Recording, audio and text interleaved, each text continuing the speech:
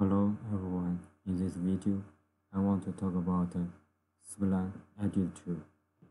First, let's find the SPLINEDIT tool. It's in the modify panel here. Click the modify.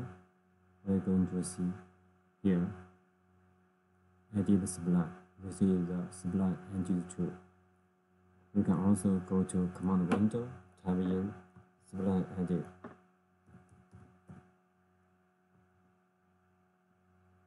SPLINEDIT. Now we're going to see the SPLINEDIT tool here.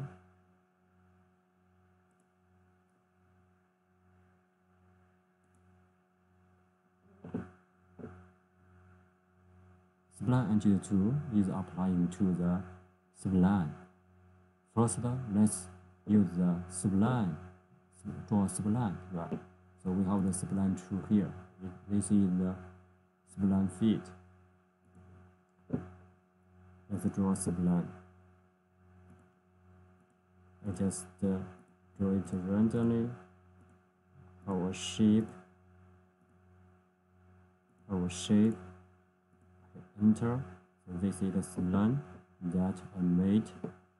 So let's go and activate the SPLINEDIT tool here. Now look at command window. I'm going to select spline here. Select it. Now we have the option. Let's try to do the first one. Close. Look at the screen. Right now, the spline closed.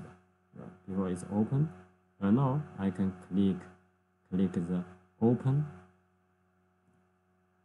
Right now, it's open. We can also use join.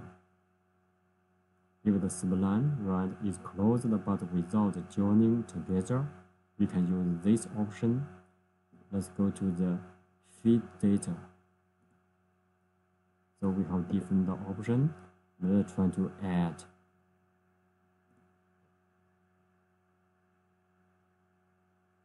Click it. Let's go here. And go here. And go here. We're going to add at the point. Extend the spline. Okay, right click.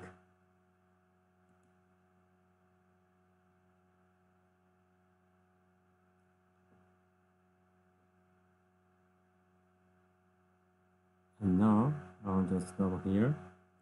Right click again. So let's try close. Okay, so the spline closed. And now I want to keep it open. Delete. Okay, specify the existing point on spline. I want to delete this one, delete this one, delete this one. Okay, so I want to stop here. Right click. I will try the king option. Click it. Second point here. Second point here.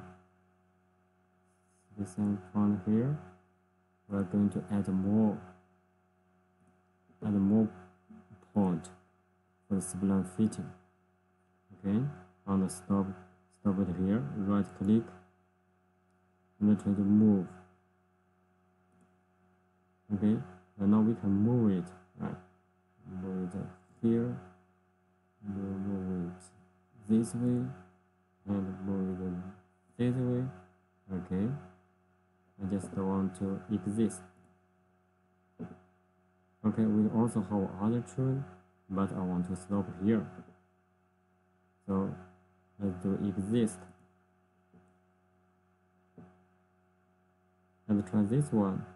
Edit vertex. Click it. Okay, we'll see that.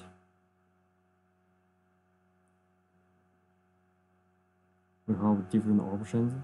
You can also do add, delete. It's the same to before. So I want to do elevate order. Click it.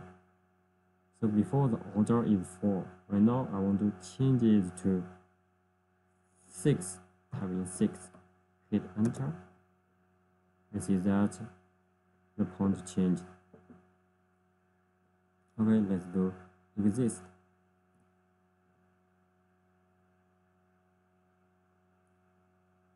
And then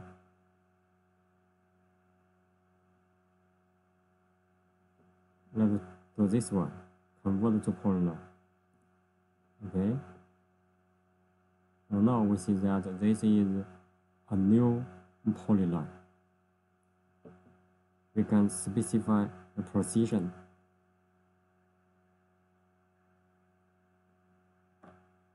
Let's say 15. Okay. We see that we have a new polyline. Thank you very much for your watching.